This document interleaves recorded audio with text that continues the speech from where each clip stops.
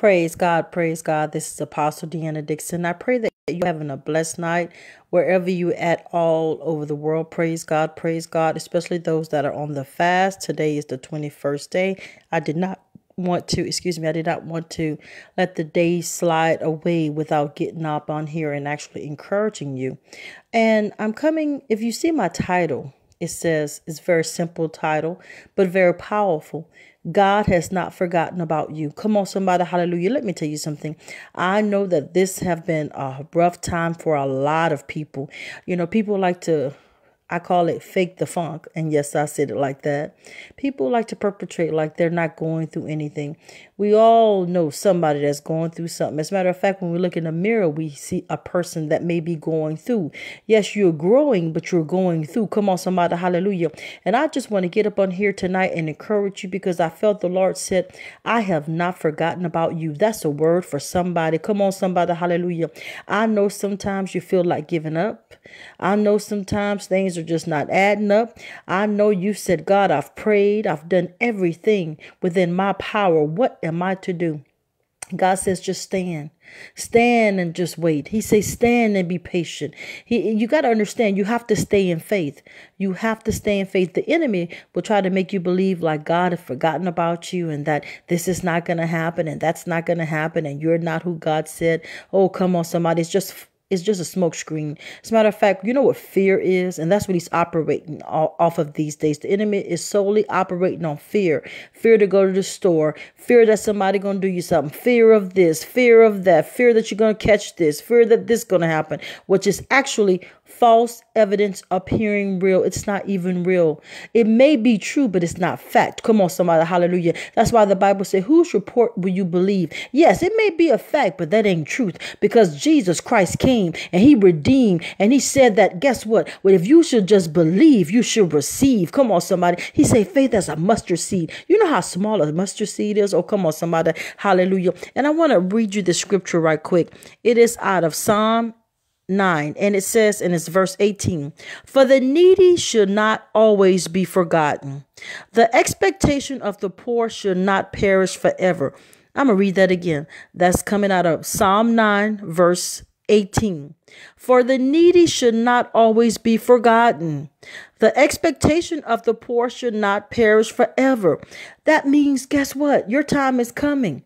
It may not be today. It may not be tomorrow. I think, and as a matter of fact, I know.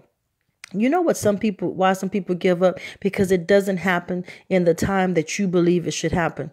If God is God, and the Bible say, if let God be God and every man a liar, that's everybody. Come on, somebody, hallelujah. If God have said it, if he have spoken, if he have showed it to you, then all you have to do is stand, man of God, stand, woman of God, prepare yourself. Come on, somebody, hallelujah. Don't you dare give up. Don't give out. Don't give in. I don't care how it looks. I don't care how it feels. And most of it is emotional feeling. I'm talking about it'll look like you're defeated. And people will tell you that you're defeated. Oh, come on, somebody. But I'm telling you right now, if you just have faith like a mustard seed, if you just hang on to that word, and let me tell you something, you ain't got to move and where everybody know your next move. Move in silence. But here's the deal. All you need is one. Come on, somebody. Hallelujah. God said, if any two shall touch and agree, you ain't got to tell everybody your business. All you need is one person that you know that love you, one person that you know that pray for you, one person that you know that agree with you. That's all you need. And let me tell you something, God will do it just like he said it. All you have to do is wait and stand and watch the salvation of God. Come on, somebody. Hallelujah. So I just wanted to get up on here and encourage you. And as it says in Psalms, that's why David wrote Psalms. It was to encourage himself. You may not have a cheering squad. You may just have to encourage yourself. You know, every other month, well, I'll try to do it. I'm writing me a new vision board. And I'm going to read some things off of my vision board because I want to encourage you. I call it a power board. Well, this is what I have on it. I did it on July 26th. I have that date on there. And I have new vision board. And I have in parentheses power board. And I'm going to read to you everything that's on my board, okay?